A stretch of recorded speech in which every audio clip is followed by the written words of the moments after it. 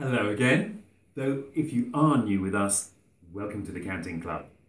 This month our red is a bio beauty from the back of the boot. The boot is Italy, of course, and this red comes from organic vineyards close to the coast in northern Puglia, just below the Gargano peninsula, which is the spur on the back of the boot.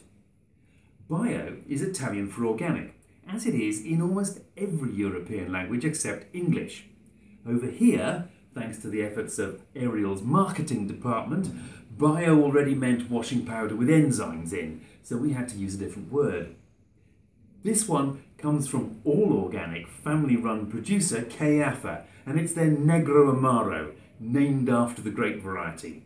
Negroamaro is one of the three big Puglian black grapes, along with Primitivo and Nero di Troia. As its name suggests, it's usually quite dark in colour, but not this one. You won't be able to see on the video, but if you tilt your glass at an angle and look through it against a white background, you should be able to see that it's a bit paler than a medium red. It also looks older than it is. This is a 2016 and I would have guessed a couple of years older, but that is absolutely typical of Negroamaro. It doesn't seem to have any of that youthful purple tinge to it. Oh, wow. Now the colour may be subtle, but the nose is emphatic. Dried herbs and warm spices. It's immediately appealing. Very fresh too, with crisp green peppers going on in there. Behind that, sweet summery red berries, red currant and raspberry, and a bit of black currant as well. Now at first I thought this was totally unoaked, but there are little hints of smoke and coffee in here, which might be down to the 3 months it's spent in oak barrels. But really distinctive, fresh, herby nose. Lovely.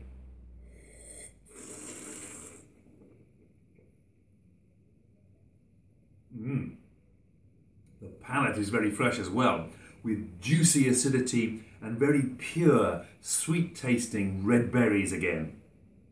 Echoing the nose, there are a few black currants among the red ones here too.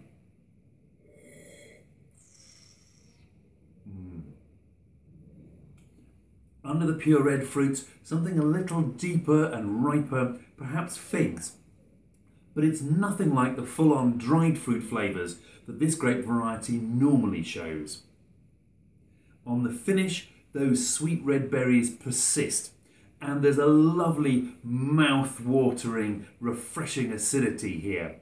And that's helped by the fact that there's almost no tannins at all in here that might dry out the finish, so you really get the full juiciness of it. This would be a great wine to drink on its own, but the lovely acidity means it's very versatile with food as well. On this showing, Negroamaro is totally misnamed. It means black bitter. And this isn't black, and it certainly isn't bitter. It's one of the least tannic young reds I've had. But that, again, is quite typical of Negroamaro. It never tastes bitter. It's not a very tannic variety. It is, though, usually pretty dark. But then again, it is also often a bit sun-baked, a bit heavy, flabby, too much alcohol, too little acidity. Caiaffa have beautifully avoided that trap here. I think they've picked it a bit early to attain the acidity, and they've been careful not to do too much extraction from the skins. The result may not be very typical of the grape, but it does work beautifully. It's got that very fresh, juicy, food-friendly acidity and those wonderfully pure, direct fruit flavours.